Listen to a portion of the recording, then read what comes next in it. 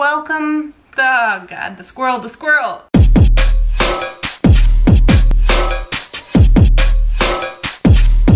Welcome back to my channel. I know your favorite things are feet, and that's cool. Like, I gave you a bunch of stuff. I'll link up here, and you know, have fun with that.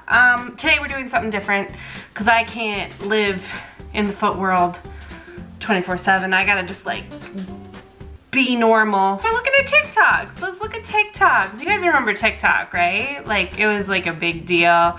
And then like, do people remember TikTok? Your 12-year-old does, I'll tell you that. We're gonna be looking at them TikToks today. If you identify as a human female in her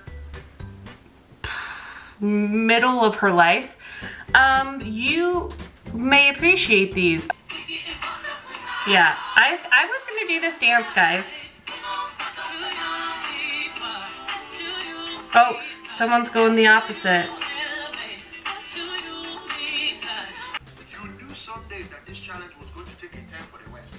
It did. Especially when you have people with the dancing skills of a shampoo bottle. Come on! And I know some of you will come and say, oh, but at least they try. Try to do what? And imitate motion sickness. One girl looks like she's trying to juke a ghost. Another girl looks like she's trying not to get hit in a pillow fight. You understand? And I know, these challenges are meant to be fun. Practice up. But when you have the dancing formation of a sumo wrestler, you have to reevaluate. You are not supposed to be dancing and looking like a snowman melting at the same time. Hey, man. Charlie, why? One girl is dancing, but she just looks like a bowling pin that will not fall down, and now you have been robbed of your strike. I will just throw this for you. Okay. I feel personally attacked as a person with the build of sumo wrestler and maybe a snowman. I wanted to do this challenge and now I'm too scared. I can't. Okay. This is impressive. Oh. That is impressive. I feel like you're lying. You're upside down. Like you're hanging. You're not. Oh, although that wouldn't make sense. Fine. Hey man, just want to love this girl. That sometimes you gotta shut the fuck up. And this current time is just one of those times. I've seen this one before.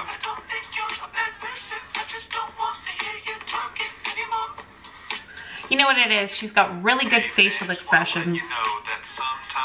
Like when I lip sync, sometimes it doesn't look like I'm talking. Her mouth, like.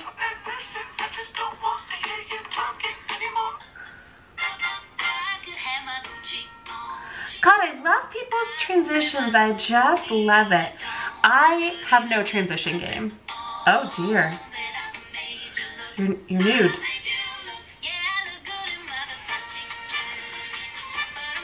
For one thing, me changing my look, like, what am I going from? Hoodie to t-shirt, back to hoodie.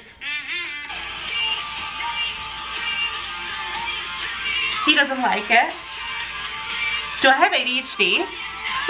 Oh. It's like boneless, skinless chicken breast. Oh, it's a vagina. You're making a chicken vajayjay. Paprika, pepper, salt. Oh. Yeah, I don't know. I'm uncomfortable. Tampon out. Oh God. Oh, what an interesting color to put in the chicken vajayjay.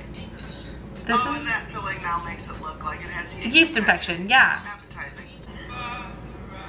You know, butterflies can't see the color of their own wings. Hmm. And us as humans can see how beautiful they are.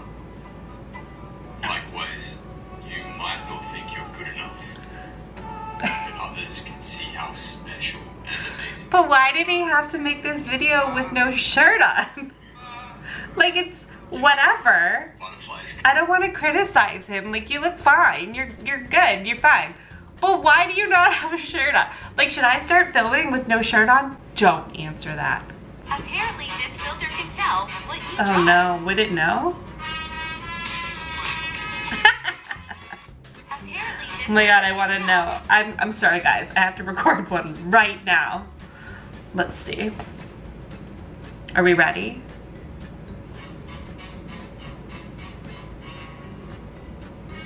Oh yes, bitch.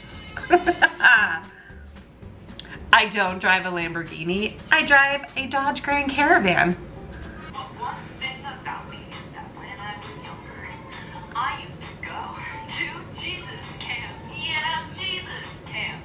And this one year, I had just got my period.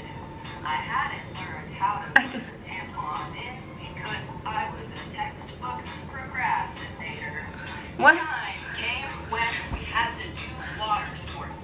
That's right. Water sports for God. So, bathroom with my friend Martha. Yes, her name was Martha. We were Martha and Julie. It sounded like we belonged on Social Security and not like we were 12-year-olds at Jesus camp. But I digress. Martha was pro tampon. She said tampons were great, super simple and easy. So just shove that thing on up there and let's go canoeing. So that's what I did. And then we went canoeing. Canoeing for God. Canoeing for the Lord. Tampons for God. Tampons for the Lord. Then after going canoeing for 2 or 3 hours, I stood up and saw a pool of blood. What? A pool of blood? After my tampon in my Lord canoe? What? I thought tampons were a sham, just another lie we tell to women. I'm so I invested. got mad and very embarrassed, so I walked like this to the mess hall because it was time for lunch. Lunch for God. I spent the entire time in the bathroom. The first prayer, lunch. The second prayer, the skit about the Bible. The third prayer, I was in the bathroom trying to get this tampon out. Finally, hours later, after 2 bathroom location changes, I got this tampon out. Much to my surprise, there was no blood on it. It was in her butt. Something very different. It was in her on butt. that tampon. That's right. I put the tampon up my butt. Later, I learned I also left the applicator in. Oh my God. Not only that, but instead of using what I thought was a small tampon, it was a super tampon. I shoved a super tampon up my butt, and I left the applicator in, and then I went canoeing for 3 hours. And that's how I gave myself anal at Jesus camp. Wow. Wow. Anal. She gave herself anal at Jesus camp. I think I have to stop here. This was a lot. I don't think anything will top that. Wow.